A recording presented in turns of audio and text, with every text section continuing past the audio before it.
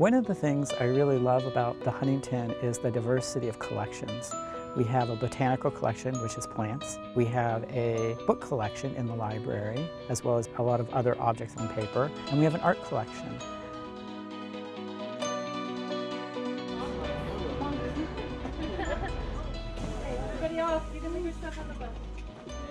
In the next few minutes, we'll take a sneak peek at the story of the Huntington and some of the people who work behind the scenes.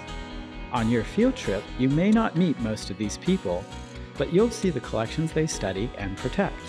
Listen closely and look carefully. There are hundreds of thousands of books and plants and works of art at the Huntington, and every one has a story to tell.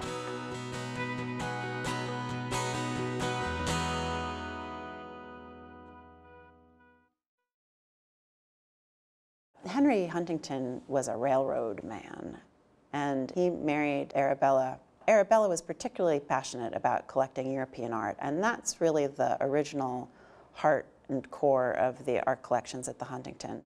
They collected different things, Arabella and Henry. Arabella was much more interested in French artwork, and she collected French paintings, French ceramics, French decorative arts, but she also had a taste for Flemish and Italian pictures. Henry was mainly interested in books, but he also collected British works of art. British paintings is one of the great strengths, European decorative arts, European paintings, works on paper, and then the tremendous amount of materials that they were collecting for the library.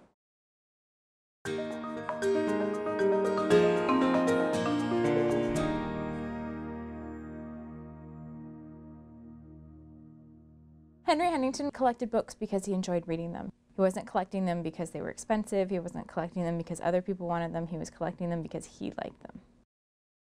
Henry thought he could have all his books in his home. And so Arabella said, "Henry, you need to build a library." And so he did. Back in 1920, this opened. Well, no one library can collect everything, but the Huntington Library has a tremendous quantity of books, manuscripts, photographs, maps, posters, things that are called ephemera, movie tickets, railroad passes. They all tell an important story about the life and times of people around the world. We're going to see, and I want you to keep track of every century, we're going to see 1,000 years of literature here today. If you look up on the wall, anybody see anybody they know? Jack London, Call of the Wild. I bet you've all read that. Next to Jack London, Langston Hughes. We learned about him in the... Well, he wrote so many wonderful poems. Here is George Washington. George Washington was 21, and they said, "You're in charge of all the American forces in the Ohio Valley." On your left here is the Gutenberg Bible. On your right is Chaucer's Canterbury Tales.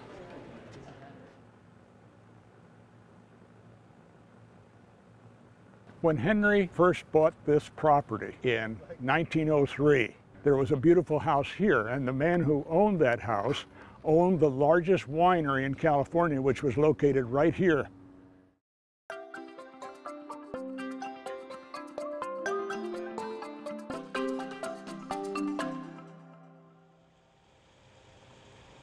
Well, Henry Huntington, before he started building his house, he started building his garden. And the first garden that they started here was the lily pond. So that garden is more than 100 years old. As kind of a wedding gift for Arabella, one of the things he wanted to do was make this property attractive to her, so he built the Japanese garden because he thought it would make her happy. Arabella was interested in cut flowers, so they had the rose garden. Another garden that started really early was the desert garden, and Henry Huntington actually didn't like cactus, but his head gardener liked them. Bueno, esta fue una idea de Henry, el supervisor, de cuando hace 100 años, cuando ellos comenzaron este jardín, se sentaron en la sombra del sicamur que todavía existe allí y tuvieron una conversación y miraron que esta tierra era muy buena para los cactus. Entonces, Mr. Huntington decidió de que Henry saliera a colectar plantas para comenzar este jardín, que ahora es muy bonito para nosotros. Our conservatory is this big glass building that has plants from areas all over the world. I started volunteering here because I was interested in botany and studying plants under the microscopes for my biology class. My favorite plant in the conservatory is the pitcher plant because it's a really cool plant. It catches bugs and it can catch mice and birds. And my favorite plant is the Amorphophallus titanum. Did I say that right? Yeah. It's the big stinky plant that blooms like once every couple of years, and it's enormous, but it's really cool. What's so unique about Chinese garden is that it's different from Western gardens, which we usually see the theme is the plants. But in Chinese garden, as you can see, we have bridges, buildings, pavilions. Yeah, many people thought just because I work at a Chinese garden, they thought I'm a specialist in plants, but actually I'm not. My major at graduate school is art history. So that implies that Chinese garden actually is more close to art and the literature. For example, we often said that Chinese garden actually is like a painting scroll. So as you go inside the garden, it's like you are unrolling a three-dimensional Chinese painting. When I came to work at the Huntington, the Chinese garden was a big surprise to me. It was magical. I loved walking around the garden, and one day I discovered the garden when it was misty. And there was this really wonderful experience of discovery. It was intentional that it was created that way. We have some objects in the art collection that remind me of the Chinese garden in a strange way. We have a painting by an artist named Raphael Peale. It reminds me of the Chinese garden, not just in the color, but in the experience. The more time you look, the more the artist speaks to you, and it will begin to reveal itself to you.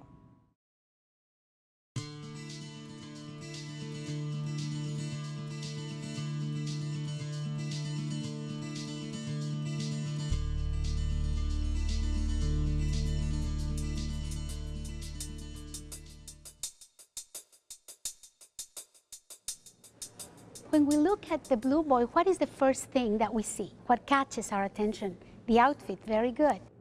Gainsborough was influenced by Van Dyck in painting wonderful textures.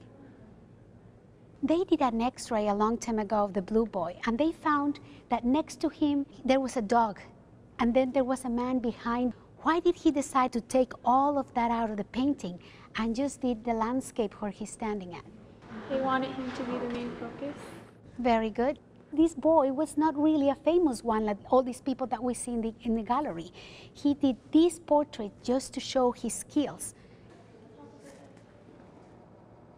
The entire art collection consists of European and American paintings, sculpture, prints, drawings, photographs, amazing decorative arts, glass, ceramics, silver, furniture.